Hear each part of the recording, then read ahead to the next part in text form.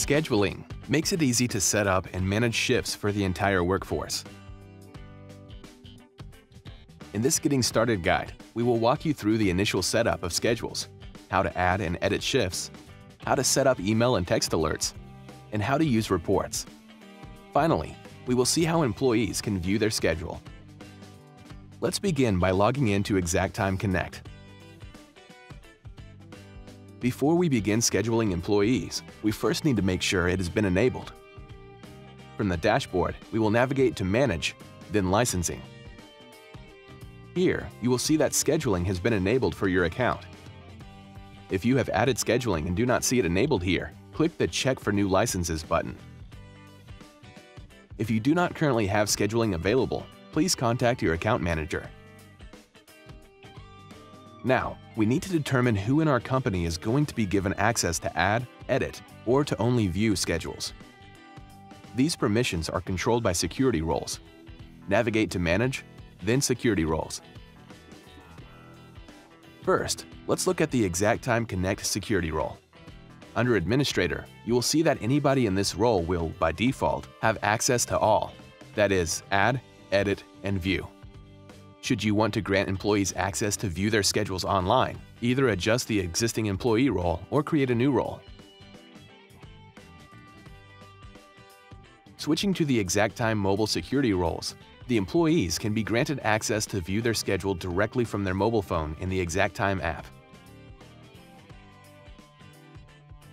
Schedules will be managed on the Manage Schedules tab under the Schedules dropdown. You can set your schedules by either location or individual employee. The entire list of active employees can be seen on the left. You can choose the date range of your schedule by adjusting the calendar view. Here is the scheduling grid where you can view, add, and edit shifts. Clicking on any existing shift will give you more details. On the pop-up, you can delete or edit the shift. Let's add a new shift.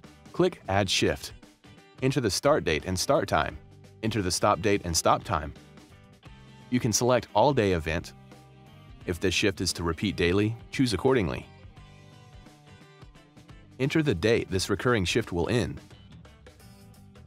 Now select the individual employees, the location, and the cost code for the shift. Hit Save when done.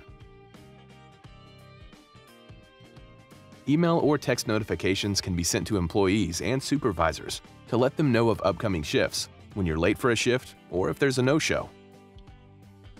Go to Manage, Company Settings, then click the Schedule tab. You can choose email or text alerts. Enable the type of notification you want to be sent by checking the box, and then determine the time threshold of each notification.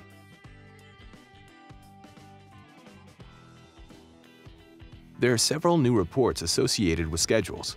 Let's go take a look under the Reports tab. Let's choose by employee. Select your desired formatting and options and apply any filters. Click View Report to open the report in another tab.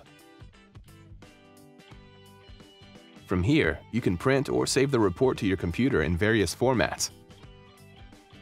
Depending on how you set up your security roles, there are two ways for employees to view their schedule.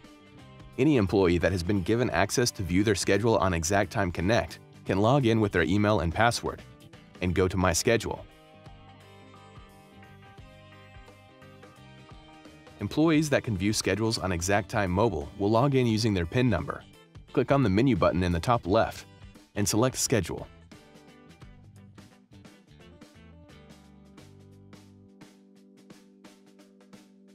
That concludes the introduction to schedules.